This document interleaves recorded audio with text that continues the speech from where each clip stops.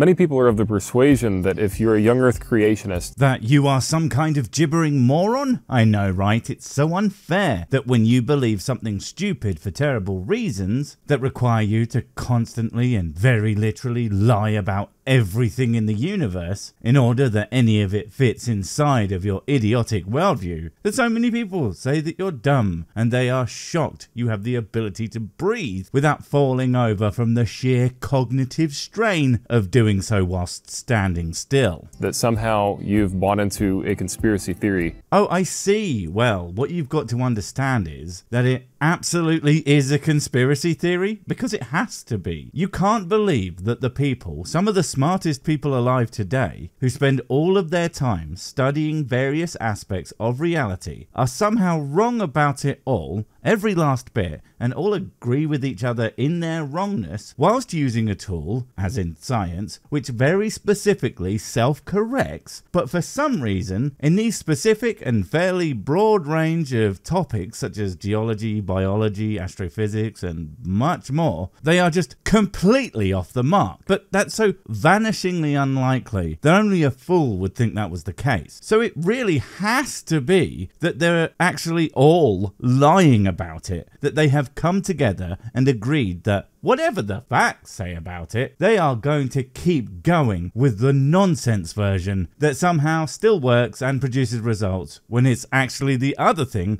based on an ancient load of bollocks that has basically zero utility in functional explanations of the universe and produces nothing of tangible value. Sure.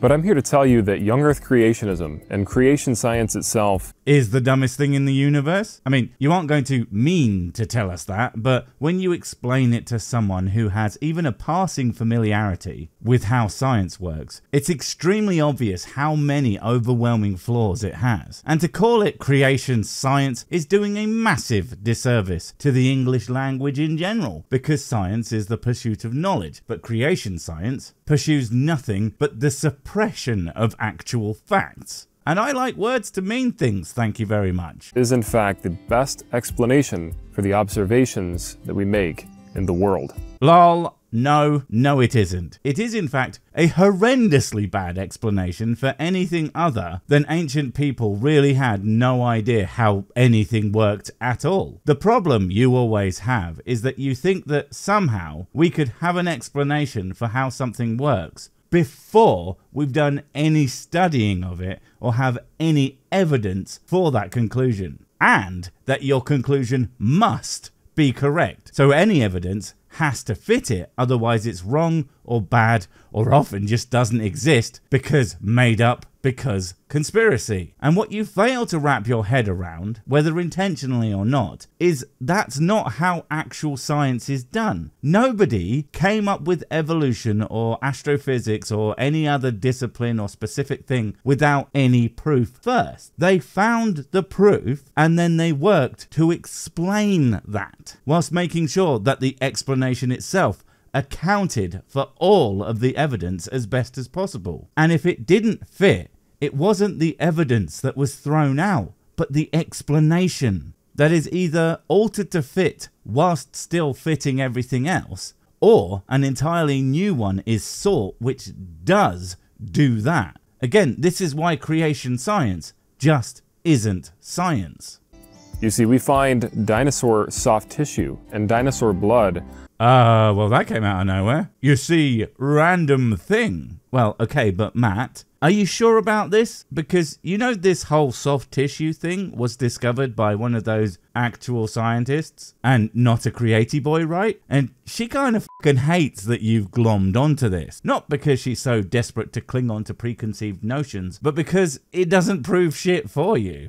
Of dinosaurs that supposedly existed 65 plus million years ago. Yeah, soft tissues were not originally expected in dinosaur fossils. But the problem for you here is that they were still expected completely possible in samples of about 1 million years old. You know, that number that is a little bit bigger than 6,000 years. And ultimately, soft tissues or no tissue, whatever is discovered will then be accounted for in the explanations that are constructed. And I promise you that none of them will say, meh, God did it, I guess. The fact that science is self-correcting and that we are discovering more things about dinosaurs or whatever does not make the science wrong, only, as we knew it was already, incomplete. Although arguably way more complete than any creationist explanation of fucking anything.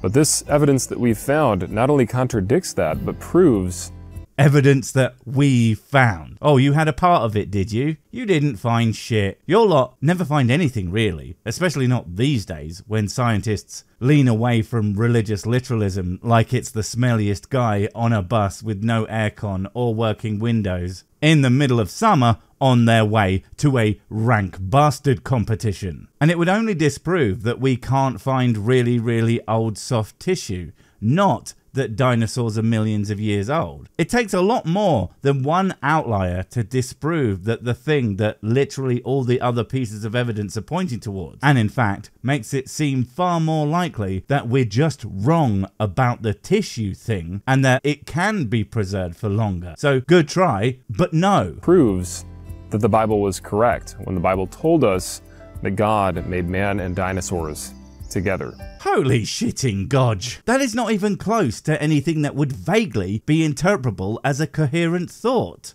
Because let me give you everything I can. Let's say soft tissue just cannot be millions of years old. Although when we say soft tissue, it isn't like meat, but basically flecks of collagen inside bone, as I understand. But whatever, let's just give you what you want. Again, that still gives you a range from now to 1,000,000 goddamn years ago. So at the long end, well, humans have been around for about 200,000 years. So no, it doesn't in any way, shape or form. And to claim otherwise demonstrates that you're either deliberately being dishonest or that you have absolutely no idea what you're talking about, probably both. One of the other reasons that we know that creation science is true is because we find bent rock layers all across the world. You find that rock layers all across the world. Okay. And you see what I mean about how it's going to just lump multiple fields of science to have full conspiratorial nonsense in order for your thing to be true? Basically, you're saying, my thing's not a conspiracy because, look, it's actually multiple conspiracies. But that's not how that works. You're still a conspiracy theory. You're just a way more difficult to justify one because so many people would have to be involved for it to work. And as we all know, conspiracies only get better when you add random assholes to it. Now, you cannot bend hard rock. According to evolution, these layers were slowly formed through plate tectonic shifts in the crust.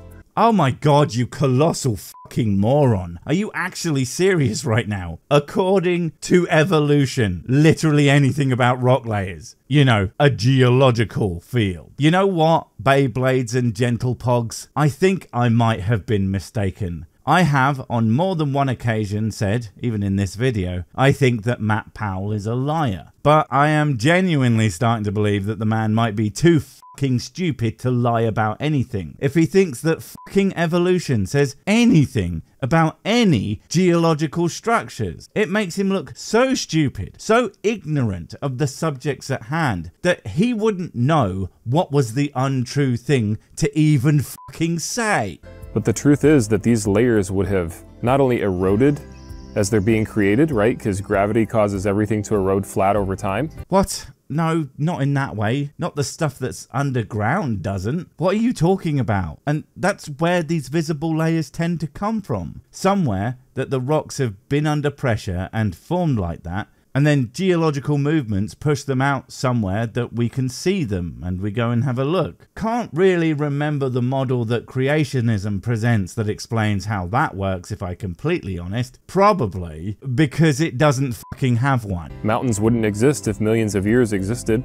Mountains wouldn't exist if millions of years existed. That is by far the dumbest thing I think I have ever heard you say. I mean, specifically you, because I've heard dumber, but still, what the hell are you trying to say? Do you think that because erosion exists, what, the Earth should be a big smooth ball with, oh wow, like 1.5 miles of water? Cool, but yeah, no, the Earth is extremely dynamic. The surface is constantly changing. We know this, we've seen this, we've measured it over and over over again. For example, the Himalayas, you know, where Mount Everest is, gets about 5 millimeters taller every single year, but its rate of erosion is 1 millimeter a year. So yeah, no, what the f are you talking about, you ignorant jackass? Because gravity would have eroded those mountains. Gravity. Just gravity. Not rain or wind or frost or whatever other factors. You know, the things that need to happen for gravity to pull away the loosened surface. I seriously don't know if he just has no idea how literally anything works. Or if he just uses words that he heard one time and thinks that all words prove him right because magic. But even if we enter into fantasy land and pretend that it's true... What, the Bible? I mean, it's less fantasy and more nightmare of pedestrian prose and poorly constructed plot lines that go nowhere and make little to no sense. I can't think of anything worse, you know, other than having to spend an evening with Matt while he explains to me all the amazing benefits of Viagra as an incontinence aid. I don't think that would even work. Wouldn't you just piss on the ceiling? But, you know, unintentionally. It does not explain the bends in the rocks that we observe. No, evolution doesn't do that. You are right, because it is in no way trying to. The science that it is about that does, though. Is this why you think that evolution is wrong? Do you look up, how does evolution explain X? Unrelated science. And when it, of course, fails to explain that because it wasn't even trying, and then you're just like, aha, I knew it. And, well, so did everyone else. But we weren't f***ing stupid enough to ask. You see, we observe these bends that literally show that these rocks were moist and soft. Literally, do they? They literally show that. How? How do they show that? Since being bent doesn't actually show that. In fact, when materials are soft and moist, aren't they more likely to layer parallel to each other? And the actual explanations for bends in rocks, again, to my basic but nowhere near as nothing as Matt's understanding, is that they are bent by heat and pressure, which is why they keep their relative structure while changing shape. Seems perfectly reasonable to me, and in no way does it show up in the Bible for some reason. And lifted up all together in one event, in a catastrophic event, i.e. Noah's flood. Why exactly would a flood that came from the sky lift stuff up? I mean, I know water can be powerful, but that seems just very unlikely. And can you again demonstrate the processes of this? And how the rock then went, you know, rock solid, without the same rock smoothening erosion you brought up earlier, with its gravity and taking down all the mountains. You know, it's weird, but none of this is adding up for some bizarre reason. Like I said before, creation science isn't just some theory or just some random thing that people believe in. Oh yeah, I completely agree about it not being a theory, because that's the thing, I actually respect the term theory for science, and would never in a million years apply that definition to something so lacking in any evidence or study as creation. A theory should be, and well is, something so robust and so well understood, with literal, non-eroded mountains of evidence to support it. Evolution is a theory, gravity is a theory, creation is just what you did call it, some random thing that some people believe in. And even that is giving it way too much fucking credit. I'm a young earth creationist because I believe in demonstrated fact. No, you don't. You think that the Bible is a literal book of literalism. That is the opposite of demonstrated fact. If anything, it's demonstrated bullshit. So many things in the Bible, where your creation science comes from, are nonsensical at best and out fabrications at most of it. The idea that you give even the smallest sliver of shit about demonstrated fact is, frankly, completely ludicrous. That's been shown in real time. Shown in real time? What does that even mean? Science isn't about real time, it's about study and experiment. Yeah, some of those will be real time, I guess, but others can't be that. I mean, your wet rock bends. You literally couldn't have seen how those formed in real time. So you would have to do experiments to show how they would form. But that's still not real time in terms of how those formed. Yeah, a weird thing to say. How surprising. And that you can verifiably back up with facts and evidence. Again, no, you really don't. There's so much facts and evidence for things that you don't believe. The fact that you can say that with a straight face tells me one of a few things, that you have not heard of any of them, which seems very unlikely. I imagine people explain this shit to you near constantly. So the other, well, it seems more likely, and again just throws this back to you are a conspiracy theorist, being that you think it's all wrong lies that no one actually believes because whatever reason, probably because they hate God so much. One of the other things that proves creation science is mutation rates. Ah, of course it does. You know, I figured this out now. He doesn't actually have to say how something proves his wacky, stupid ass beliefs. He just has to say it does and then move on. It's so smart. But you know, it's like I was saying, the fact that air is a thing that exists really does prove how all the whiskey in the universe is mine and should be put into my mouth right now. Hashtag profound. ... stupid. From generation to generation, us humans accumulate 100 to 200 more mutations than our parents had. I know that you are 100% copy error mutations, as it says up there. I mean, that brain of yours, for a start, it's supposed to be full of neurons, but instead it's just all spaghetti. You know, I would slap the roof to demonstrate that fact, but I really would prefer not to touch Matthew. I don't want to risk catching more stupid than I already have. So, our offspring is continuously gaining more and more mutations. The genetic load of mutations is increasing over time as we reproduce. I don't know if that's accurate, but the fact of the matter is, animals change. So I would expect there to be a difference from human to human going forward. And that's all mutations are, is change. Some good, some neutral, some Matt Powell. But all expected, well, apart from the Matt Powell bit. And yet, far more inexplicable by a book that said that a perfect God who's perfect and does everything perfectly, unless we need him to have fucked up because we wrote ourselves into a corner when he's completely fucking useless, seems legit. This means that we did not all descend from a common ancestor. No? It means that we were created individually and that we have built-in genetic diversity.